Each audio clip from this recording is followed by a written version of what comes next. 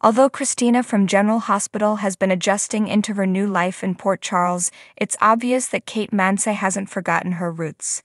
Naturally, the actress made her daytime debut in 2011 as Abigail Deveraux on Days of Our Lives. Even though Abby had relationships with everyone over the years, including Stefan and Dario, Rafe's younger brother, there was ultimately only one real love for Jack and Jennifer's daughter. Of course, we're referring to Chad. One of the longest-lasting supercouples on Days of Our Lives was Chabby Only for Abigail, who at the time was portrayed by Marcie Miller, who replaced Mansi, to be brutally slain. Sadly, Chad was all too familiar with the trend, and that was the angle Mansi took when she tweeted a page from a recent issue of Soap Opera Digest, with Chad bidding goodbye.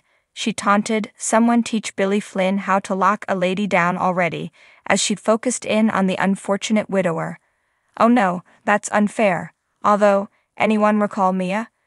Anyone remember where she vanished to after she first debuted years ago, when Chad was still a new face on the canvas? She even gave birth to his child.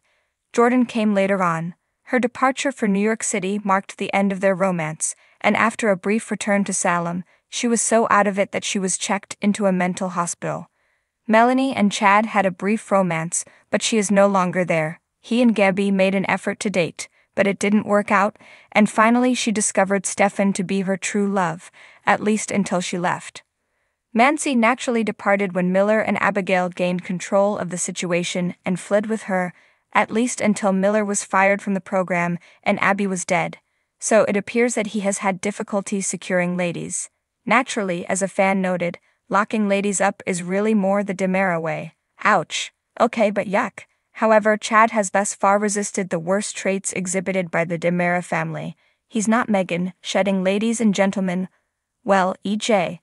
up below the family house, even though he has his own dubious past. Thanks for watching this video.